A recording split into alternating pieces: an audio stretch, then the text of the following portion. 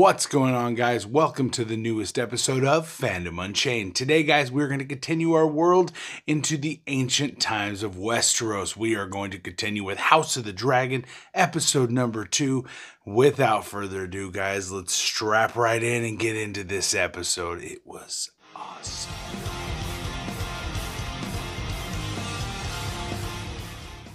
We start this freaking episode with some crazy shit going on.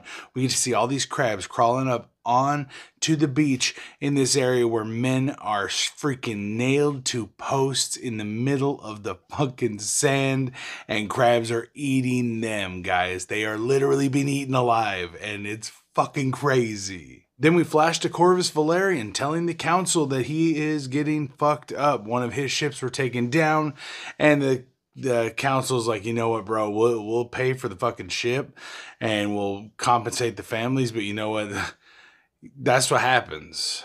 We don't need to start a war with the free cities. He's like, but we need to defend my shit. We also get to find out that Daemon Targaryen is held up on Dragonstone with Mysaria, who he intends to marry. And yes, he's there with his gold cloaks who have sworn loyalty to him, not the king. Yeah. So Alicent and the king are spending time together once again, and she and him are going over his model that he has had built by the stonemasons, and he just goes over the scale, and it is of old Valyria. Alicent and the king go back to having another nice time together, and she is being taught all about old Valyria, and that's what the model is of that's in his room. Then we get to see Alicent and Rhaenyra have a nice moment together when they go to the Sept, and Rhaenyra is told by Alicent, hey, like Alicent says, you know what, like I come here and I light a candle and I pray in front of the seven to my mother, and I know that I hear her, it's weird, but you should try it out. Rhaenyra tries it and just starts crying, and her friend is there to comfort her. So Corvus and his wife, the queen that never was, they actually meet with the king privately and explain, hey, we need to keep our family line strong. You are going to have to remarry and find someone else, so why not take my daughter? So Corvus Valerian's offering up his child daughter. Yes, she's young, 10 or 12, real young. In a private meeting in his quarters, while maggots are put all over the king's rotting flesh from his cut from the Iron Throne. There is a story about how the Iron Throne actually does not let anyone that's not worthy of sitting on it sit on it, and they get attacked essentially. And yeah, I think that's what's happening here. At this point, when maggots are chewing the rotting dead flesh from the king's fingers, the king is talking to his council members, and Otto is saying, you know what, you should really look into remarrying, and he is then told by the king that Corvus has offered his young daughter, and Otto, you can see, is pissed. Then we get to see the king actually take this awkward ass stroll with this young girl through the gardens, and the whole time I'm like, don't do this. Nope. Say no. She's a little kid. And then she like rehearses this whole thing her daddy told her to say about she will give him children and sons. And I'm like, this just got weird. Rhaenys begins to talk to Rhaenyra and explain to her that they will never let you sit the throne. It explains her whole thing and how the council came together and chose not to give her the throne, even though she was the rightful heir. And this is something that's going to hit hard and true for Rhaenyra, because that's the same kind of shit that's going to go down with her. So Alicent and the king once again meet, and she has given him a gift. She fixed the piece that he had broken earlier when they spoke around his Valerian statue. And you know what, guys? Their connection is actually just something that I'm really picking up on. Obviously, the king's a horny old man. Alicent is not really super excited about being there, but she's also a nice person. But you could totally see that when she is told about his like 12-year-old potential child bride, she kind of gets uneasy, and then the king sees it, and I know he wants to ask her what she thinks at that point, and I think he's kind of itching for it. Then we find out that Daemon Targaryen has left a note. His ass leaves a note saying that Daemon Targaryen has gone to Dragonstone, and he will be taking an egg to place in the crib of his upcoming to be born child by Lady Massaria. And now that is his whore from the first episode. Now they are to be married, and she is pregnant with his up-and-coming son or daughter, and the whole Targaryen tradition is laying an egg in the cradle with the baby so they bond from birth. Needless to say, the king is fucking furious and is going to go himself, but Otto decides to go for him, telling him he needs to stay here and stay safe. I'll take care of your brother. The hand then arrives on Dragonstone. We get the fog-covered island. It is fucking ominous and creepy looking. And we get that long entranceway we remember from the Game of Thrones proper.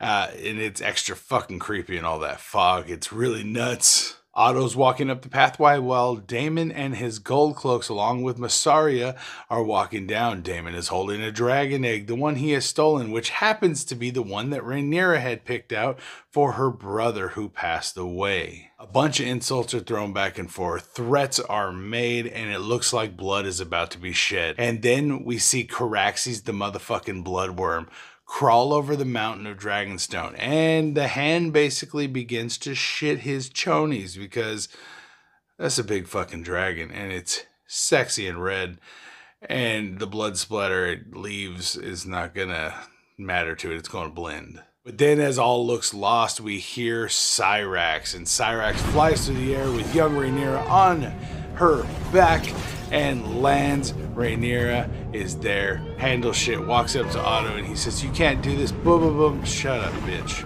I'm gonna go handle this without any bloodshed. She walks over to Daemon, say, "Bitch, you're in my house. The king gave me this house. I'm the princess of Dragonstone. So, yo, in my house, bitch, you follows my rules. Mommy's rules is how it goes down." So basically she walks in, she fucking just flops her thing on there. Just like, yeah, that's right, bitch. I got a bigger dick than you do. He tosses the dragon egg to her. She puts it back in the little cauldron to cook. And she jams the fuck out. Handled business. No bloodshed. Daemon goes back and sulks. Otto shits himself again while he cleans up the poop out of his chonies already. Rhaenyra flies off like a queen boss bitch. Then we get to see Daemon goes back in and talks to Massaria. She does not feel safe and that everyone could just show up and fuck with them. And he was supposed to protect her. The king sits down with one of his neutral members of his council and says, "You know what, like, hey, I need an honest opinion. I was meeting with Corvus's daughter." And he's like, "Well, honestly, I mean, just thinking about it, Corvus's daughter would be the best one to tie their families together, increasing the Targaryen and Valyrian bloodlines. Yeah, and he also runs the biggest fucking navy in the world, so why not? He's the right choice." But does the king listen? We get to see Rhaenyra and her father have a little heart-to-heart after he lays into her for going to Dragonstone, but she did handle it diplomatically, got it done with no motherfucking death, and that's a good thing. So you can't be too pissed at her, but at the same time, he also does tell her, "You are the only heir, you gotta be fucking careful and quit doing stupid shit like that." Then they talk about he is gonna have to remarry, and she's like, "You know what, I understand, you're a king, I get it.